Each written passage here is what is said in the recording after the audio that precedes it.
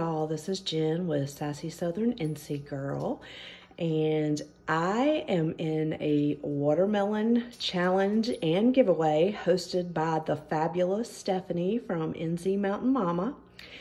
And we had to make something that was watermelon themed. It could be anything. And the other participants are Lylo Crafts, CRAFTieJjNEWton, Jennie Crochet Diamond Painting Zone, and Pretty Designs and 50 Thrifty finds, as well as myself. So I made this ruffle wreath, and I absolutely love the way it came out.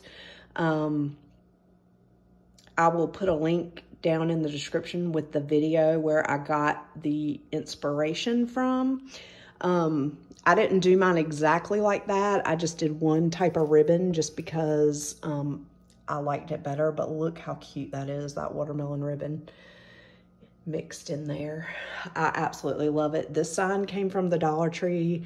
The wreath form came from the Dollar Tree, and all of the mesh came from the Dollar Tree except for the green. The green I had gotten on Amazon.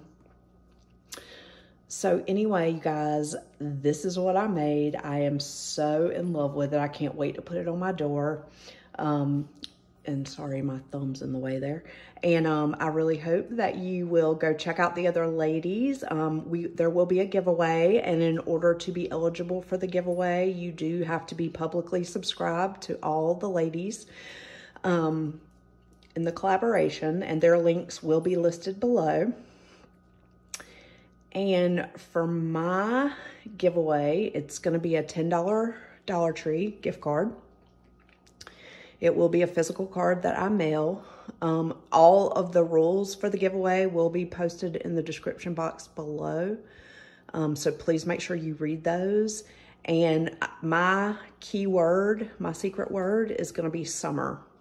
So leave a comment below using the word summer, and you will be entered to win my gift card to the Dollar Tree, and we will draw for that next Saturday. So I hope you guys enjoy this. I'm really excited to see what everyone else made, and I'll see you guys next time. And remember, in a world where you can be anything, be kind.